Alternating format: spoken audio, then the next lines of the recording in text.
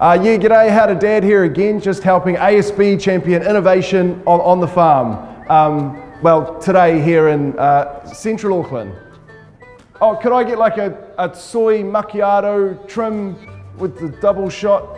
Today I'm here at Halter to check out a new farming innovation that helps farmers manage their cows. But to be honest, I'm not really sure like where the cows are. Like maybe it's like a fancy rooftop farm. Is that a thing?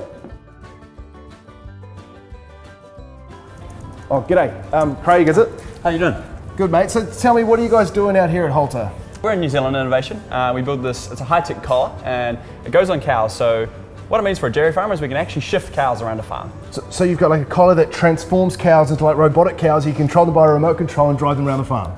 Almost. So the collar actually uses audio tones to train cows to move around the farm. So similar to a dog barking. So audio tone, I'm guessing that's like playing country music because they're on the farm, country. We usually keep them reasonably simple, but... Okay, just simple tones. I knew that, I read up beforehand. And so tell me, what else can this fancy collar do? So really any that you can see, the collar can see it. So whether the cow's walking, running, sleeping, it tells us things like when a cow's sick, or for instance, like when a cow's on heat. Could I maybe like get one, just take home? Because like my wife, sometimes I think she's putting out signals, but then she's actually just wanting me to put the rubbish out. We're only actually good at doing it on cows, but... Yeah, so we should probably go see some cows then?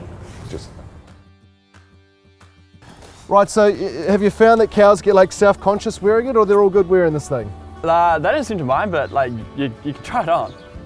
Yep, okay. I'll go see what they think. Oh, You like it?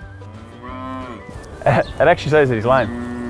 And so if I was like a cow in the paddock, how does this thing get me to the milking shed? Well, it knows where you are and which way you're facing, so then give you left and right and back and forward cues on how to get to the shed. And I've heard this thing also knows where like the boundary fences are, or like the electric fences. Like ultimately you don't actually need fences because it can tell you where you can and can't go.